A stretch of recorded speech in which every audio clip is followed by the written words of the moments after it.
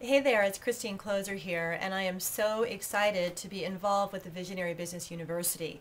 You know, when my friend Jeff Howard first contacted me about this, I nearly jumped up and down for what he was doing, for the opportunity to be involved, and the opportunity to really serve you through this program. What Jeff has put together is mind-blowing. I've never seen anything like this done before. And I've spoken at a lot of these kinds of events, but nothing quite like this. So I'm just thrilled to be a part of it.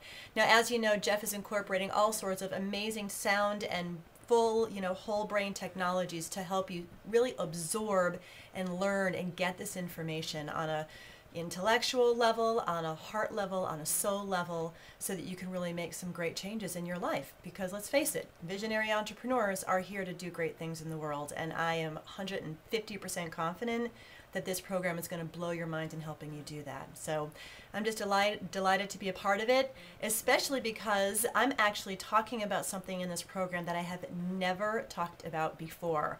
I'm debuting a brand new speech, a brand new topic, a brand new program, and I'm just excited. If there was no place that I would rather deliver this launch, this groundbreaking program, than here at VBU, because VBU is groundbreaking. And when Jeff said, "Can you do something different?"